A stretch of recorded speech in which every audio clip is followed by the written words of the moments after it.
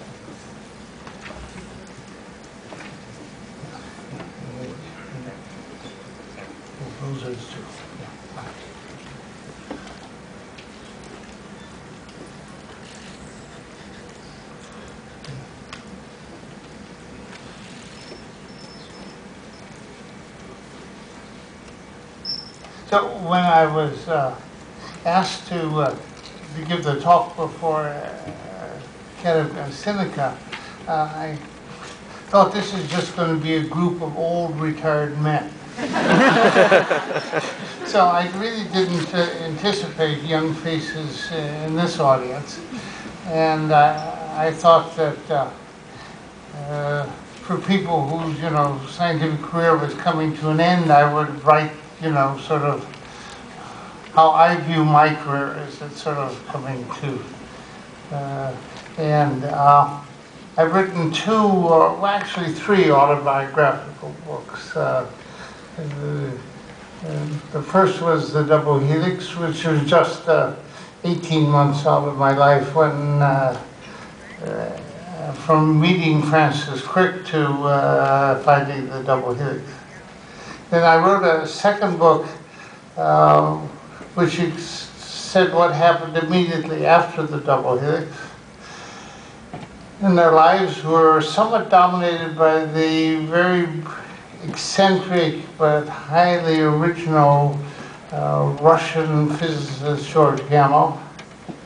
And I called the book Genes, Girls, and Gamow.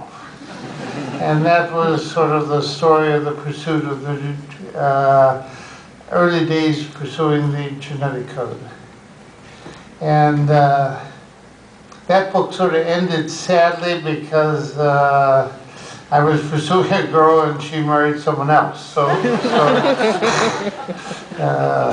Which was very lucky because, I married someone, probably more appropriate. And then I more recently wrote the book Avoid Boring People, which annoyed a lot of people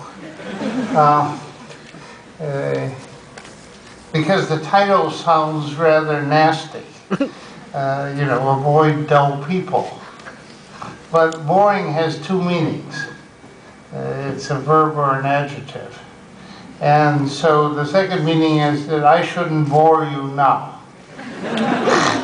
So when you're young, you should try and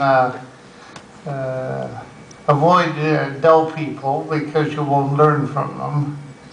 And then when you're older, you should try and not be a bore yourself. So that's how I call the title. It's really the double meaning that let me call it. It looks back on my life, which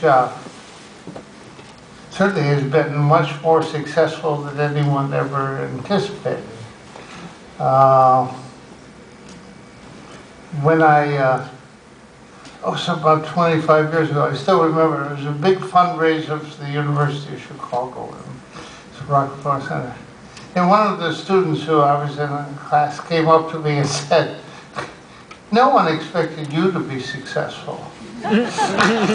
And it turned out to be the most successful. My class was very small, and because at least when I was young, I never was an insider. I was never popular, never had many friends. So I was largely observing people. No one wanted to hear what I said because I really didn't have much to say. And nor did the people who were doing most of the talking, but that's, what, but I was bored by people saying nothing, something not worth saying. So I avoid boring people. I have about, it's 15 chapters of different phases of my life. Sort of, at the end of each chapter, I put down rules for why I was successful. Not that I had rules when I went through anything, but when I look back, I thought, well, why did I succeed and other people not succeed? And so if you look at my childhood, what was probably the best thing in my childhood?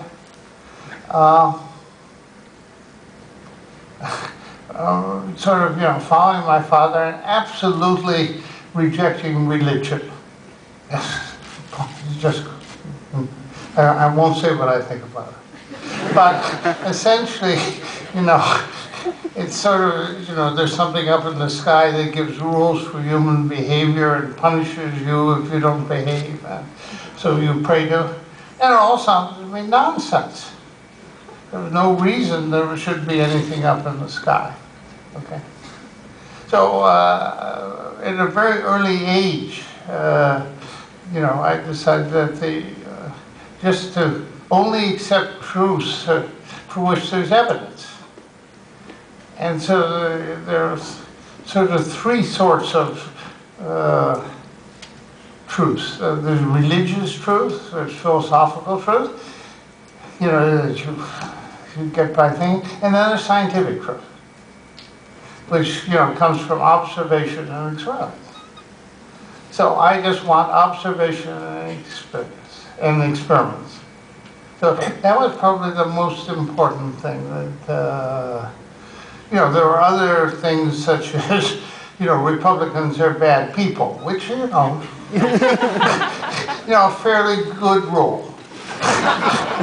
Not true always, but certainly today. Oh God, are they awful?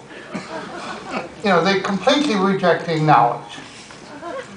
And that's what scares me, the Republicans in Congress. No respect for knowledge. Okay.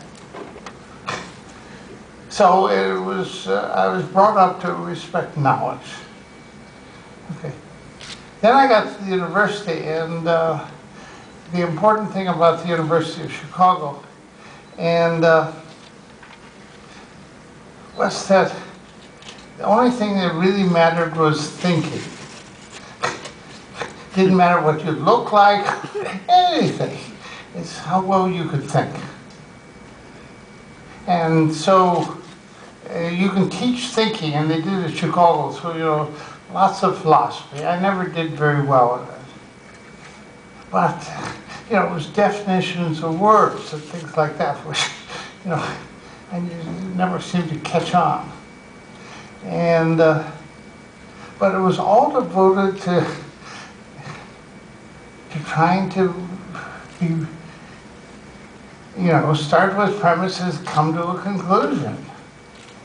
And of course, you can't come to the conclusion unless your facts are good.